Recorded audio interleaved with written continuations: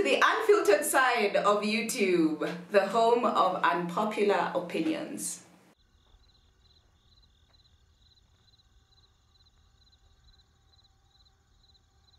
So today we're going to touch a very touchy topic, and that is abortions, as I'm sure you've already seen on the title.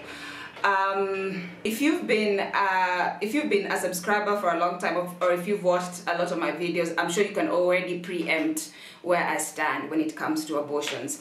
Of course, I am pro-choice. I believe that a woman should be able to make the final decision as to whether or not she wants to keep or continue on with a pregnancy. And when I say a final decision, I don't mean that a man should not be involved. I feel that a man should definitely have a say in it, given his 2 cents, whether or not the abortion should go on, but the ultimate decision should be made by the woman. So personally, I've never gone through an abortion. In fact, I've never even had a pregnancy scare. I think I took my first pregnancy test this year when I went back to my gynae because I started bleeding from the operation that I had last year. So when I started bleeding, I went back to the doctor and they're like, yeah, when there's abnormal bleeding, it could be a pregnancy, so we need to do a test. And I was like, I really don't think I'm pregnant. And they're like, yeah, we just need to rule it out.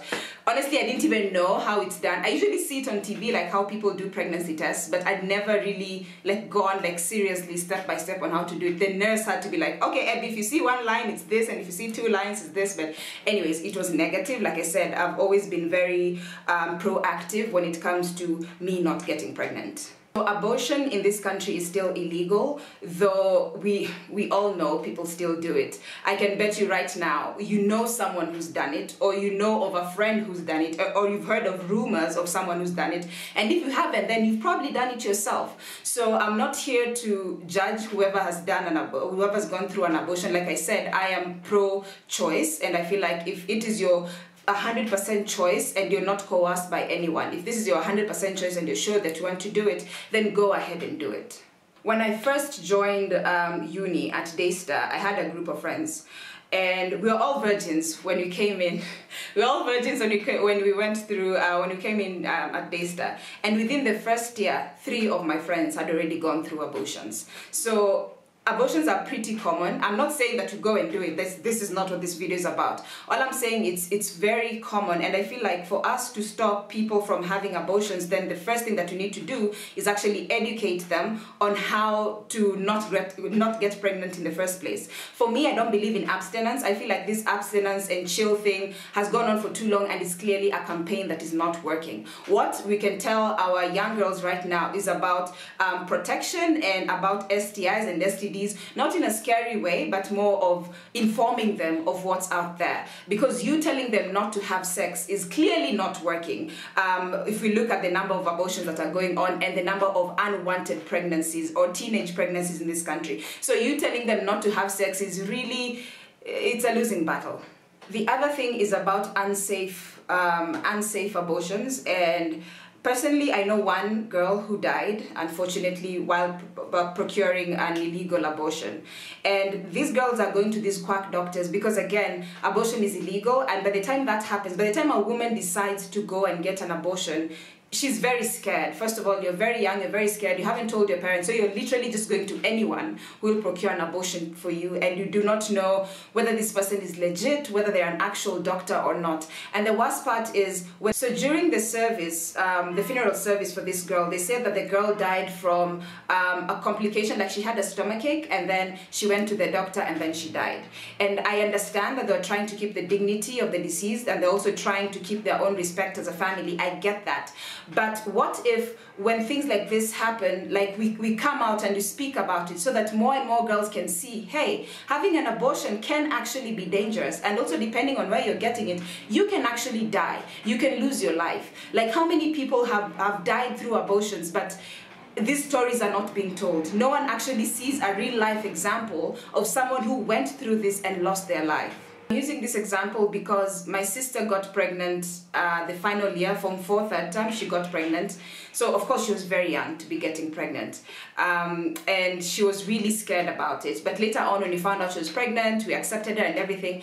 And I asked her, like I had a conversation with her, and I was like, did you ever consider an abortion? And she said, never, not for 1 second.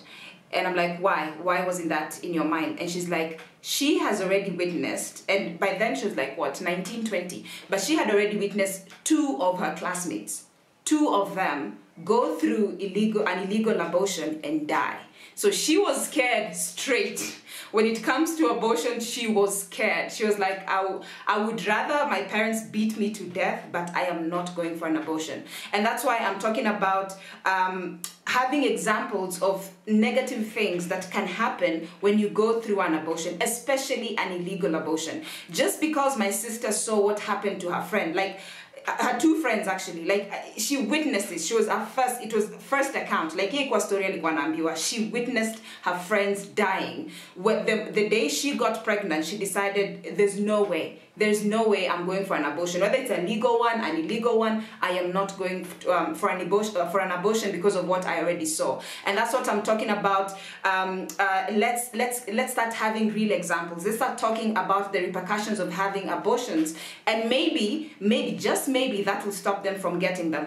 And the reason why I'm saying abstinence won't work, even when my sister saw what happened to her friends, like, they died, well, they had sex, they got pregnant, they went for an abortion, they died. That still was not enough to stop her from having sex. And that's why I'm talking about, let's teach them about contraceptives, and let's teach them about what sex really means. And when they do get pregnant and they decide not to keep it, let's also show them that they don't have to go to these quacks who go in with crude weapons and insert things in their vaginas in the name of giving them an abortion. Right now, I personally know of one girl who cannot have babies. She just cannot have babies because of an illegal abortion. So yes, the baby did come out. She did have the abortion, but later on in life, when she was ready to actually settle down and have a child, it was impossible for her. The other thing that you need to consider is also the emotional trauma.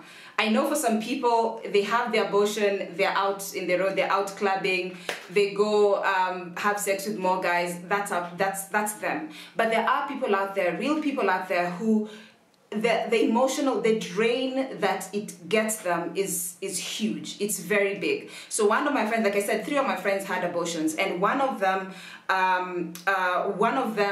she didn't actually tell us about it until I think 6 or 7 months later on.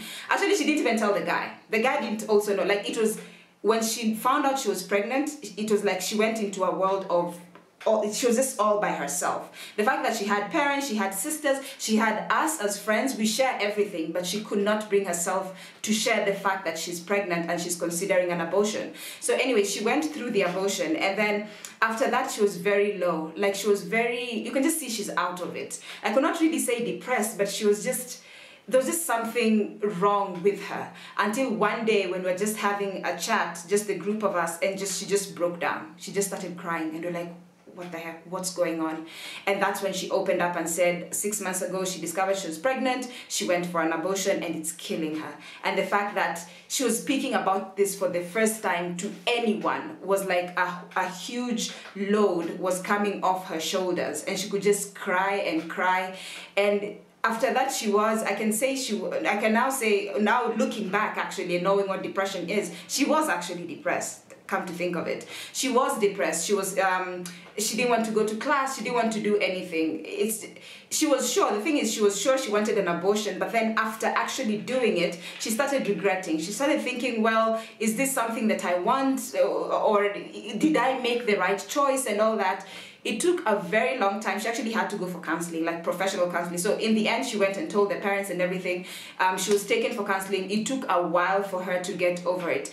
And she's lucky that she got the help that she needed. There are other people who get really depressed because they think they've murdered someone. They think maybe I'll never get pregnant again. They talk of seeing babies everywhere and thinking the baby's crying out for them and hearing voices and all that. And in the end, women are known to actually have committed suicide after that, because they just cannot live with themselves. So as much as we talk about abortion as a matter of fact, like I said, I'm pro-choice. But as much as I speak about it this way, I also realize there are emotional scars that it can leave you with. So you have to be absolutely sure that this is what you want. But then again, for a woman to get to the doctor's office and be like, I want an abortion, it means that for most women, I would think, it would mean that they've really thought about this. this. They probably talked to their partners as well. They probably prayed about it. You know, like for you to actually go to the doctor and say, no, I do not want this. It's a lot of thinking, and it's one of the biggest decisions that you're ever going to make as an adult, as a 20-something-year-old, as a teenager, whatever age that you get pregnant at. I think even for a woman who's older, for a woman that's in her 40s, if she decides to have an abortion for whatever reason, it is still a very emotionally draining process. So before you decide to have unprotected sex and get pregnant and now have to choose between having an abortion or not, put some things into perspective.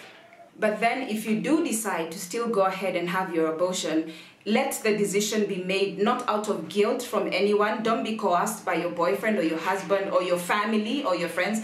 Let that decision be based solely on you. So you can definitely go seek advice from people. What I would advise is don't seek advice from your friends, because you're the same age, which means you're on the same level, which means you think the same. So they might not really have better insight as to what to do. I would say go to someone that you look up to. Say, most people would not dare go to their parents. So go to maybe an older friend, or maybe if your friend has an older sister or an older brother that you think you can have this discussion with, then go and have a discussion with them. Or maybe an auntie that you consider a mom, or maybe a pastor or a teacher, or whoever it is that you feel like you're comfortable talking to. If not, and if you have the money, go seek professional help. You know, go to a counselor, a professional counselor who might give you the direction. And like I said, they're not telling you what to do. They're just giving you more light into this topic so that at the end of the day, you make the decision. And I know someone in the comments is going to go like, well, what about the man? He has a say. Yes, I agree, the man has a say.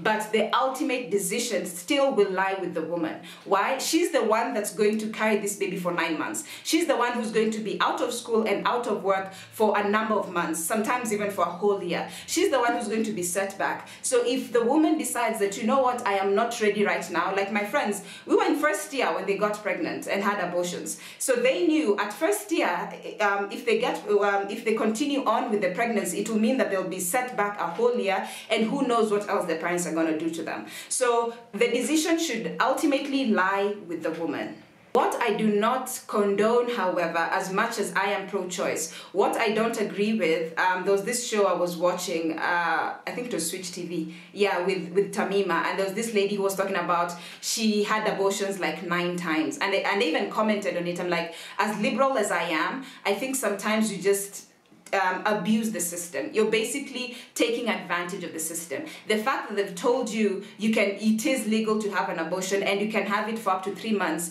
Doing it the first time, having an abortion the first time, yeah, it's a mistake, they happen. The second time, okay, cool. The third time, the fourth, the fifth, up to the 9th time, you're having an abortion 9 times. It got to a place where the doctor actually said, I cannot give you more abortions because look at what you're doing to your body. So when it comes to people who do it excessively, then I get a bit, as much as I feel like it's your body and you have a right to your body, I feel like at some point it gets a bit too much. It gets a bit too much, and that's what gives the people who are pro-life, it gives them a voice, because they're like, you see, we give them a chance to have an abortion and now they're having 10, 20 abortions. There's no limit to this. So I feel like with everything, there should be a limit. As much as you're having an abortion because you're not ready to have a child, don't make it a habit. It happens the first time, the second time. The third time, get a condom, get your tubes tied, get other things, like find ways of not getting pregnant again if you are sure that you do not want to have more babies.